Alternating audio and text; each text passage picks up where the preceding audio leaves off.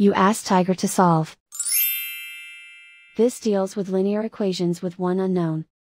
The final result is c equals -2. Let's solve it step by step. Simplify the expression.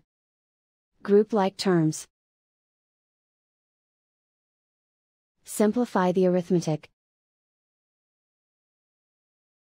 Group all constants on the right side of the equation.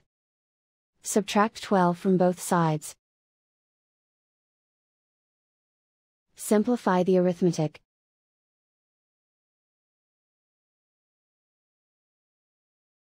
Isolate the c. Divide both sides by 6. Simplify the fraction. Find the greatest common factor of the numerator and denominator.